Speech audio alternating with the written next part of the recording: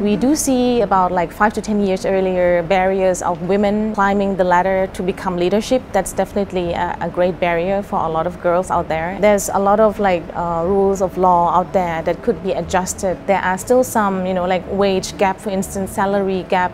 There's still some gap that we can approach and address to make it more equal. I'm Suvita Charanwong, and I'm the co-founder and CEO of Tellscore.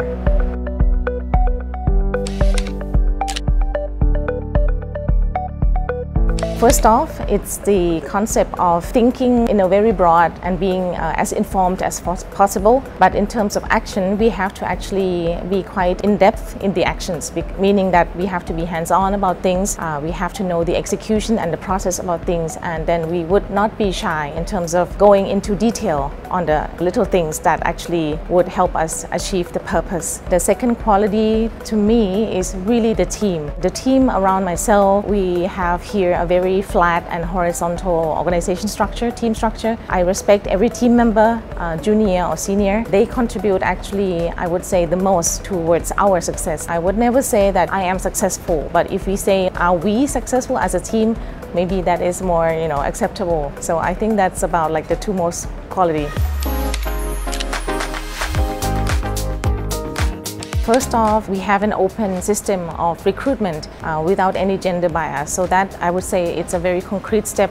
Secondly, I would say in terms of workforce participations, to allow people to participate in a project, we select the people from the skill sets and experience rather than any gender lens. And then I would say a couple of thoughts other than that is leadership opportunity or the culture we see emerging, female leadership, also a trend that we feel in the past 5 years. It comes naturally to our workplace.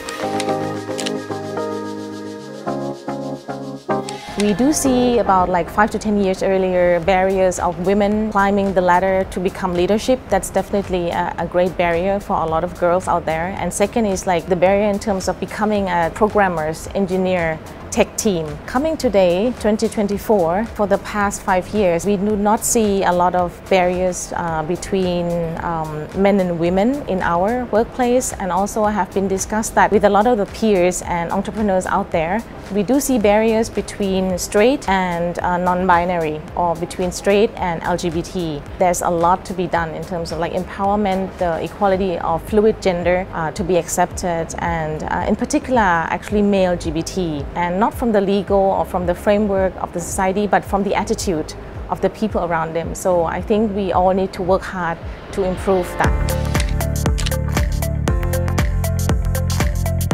I would say a lot of the obstacles that we see out there right now is they don't want to upskill or relearn or unlearn. Sometimes unlearn, accept that the knowledge set that we have are already obsolete, and have passion to learn new skill sets without feeling too tiring. Open up our education and knowledge and skills are definitely mindset that we deserve the new knowledge, that we need the new knowledge. Very important skill. Just an hour per day is almost enough to actually reskill and unlearn. Within 3 months, you will see definitely a big change, just adding 1 hour of reskilling and upskilling.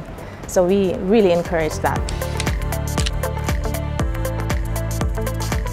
I would love to address this issue as an inside-out approach, starting from the woman herself, to really believe in herself, to feel strong about herself, to feel good about herself, and to make good decisions. Then comes the next bigger structure of family, workplace, and society. The people around the woman, and the woman herself needs to be engaged in the conversation. For instance, how you would like for other people to treat you. Actually, is conversation that is very common in the Western world, but not so in the Eastern world, because people like Thai people, Asia people, we are shy, we are humble. Sometimes we don't feel that we deserve the kind of treatment that we deserve. To step up, but not be violent or aggressive about it.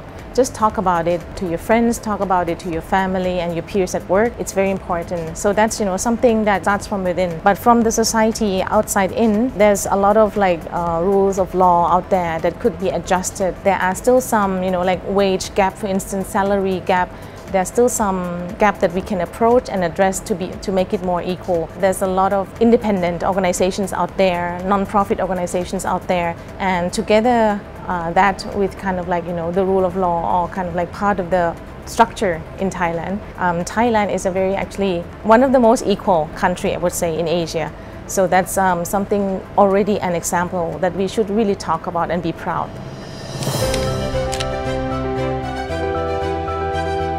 Growth mindset has been talked a lot, and for me, definitely, first off, one has to know oneself. So really understanding yourself is actually already half the success of growth mindset. And then once we know ourselves, we want to be engaged with the people around us. So it actually allows a reflection on ourselves every day as well. So knowing the people around us, this is actually a key facet. And then third is developing a passion. A set of passion, one would feel lucky if they actually have a passion since they were young. But actually for the most of us, passion needs to be developed, needs to be groomed. Without a passion and things that we love, it is very hard to grow. So passion is actually, for me, the utmost important aspects.